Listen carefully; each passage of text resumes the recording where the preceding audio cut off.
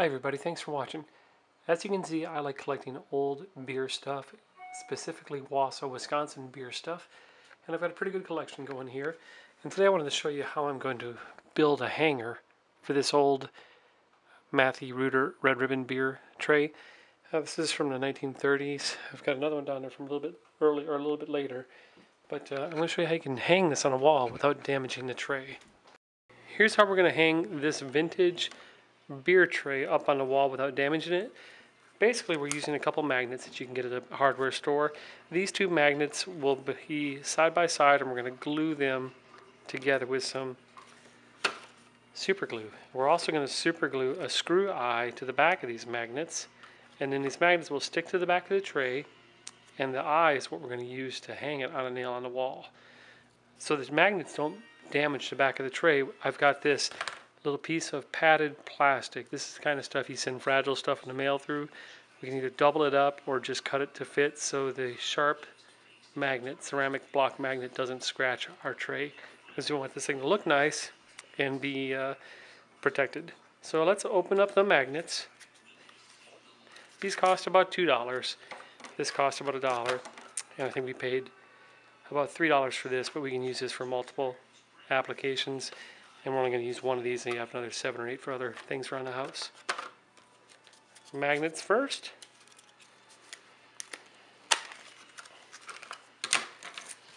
Okay, here they are. They fit together just like this. And what I'm going to do is put a drop of super glue in between them. And on the back of this tray, I'm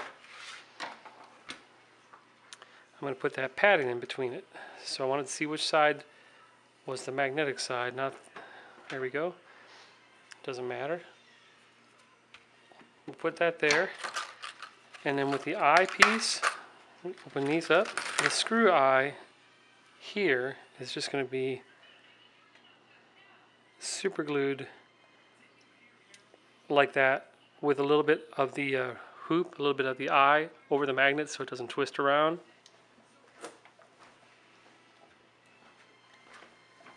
I'm going to lift this off carefully so you can see. That way this side will be against the tray, and we'll have about, in this case, the thickness of the magnets for the nail to be protruding from the wall before it touches the tray. So we'll go ahead and glue this and then put it on a tray and hang it on the wall.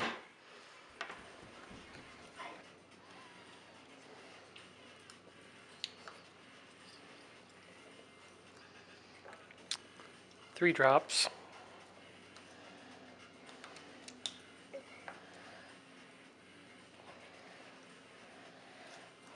Position it nice and flat. Okay, that's glued. Oh, we're making pink water. And we'll let that dry for a little bit. I know. Okay, the magnets are glued together. I'm going to lay them down just in case on this cardboard to protect the countertop. And I'm going to glue this screw eye so that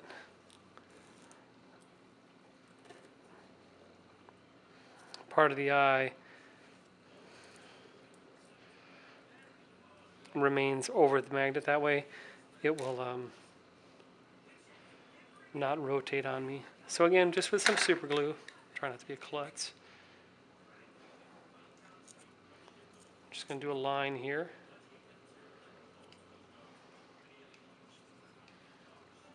Kind of make it the shape of the screw eye, and we're just going to lay this on there.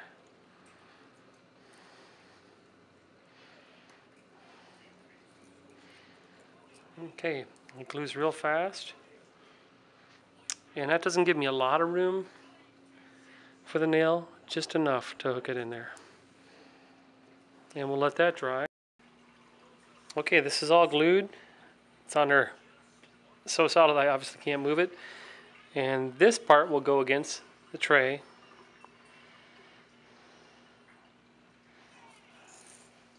I'm just going to cut the padding, or at least double the padding, like that, to really protect the tray as much as I can.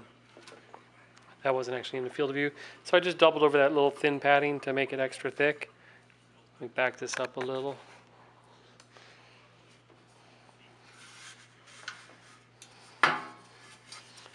Then back my tray. Just going to put that there. And that will hold the tray. See how that goes? I'll slide this up a little bit more.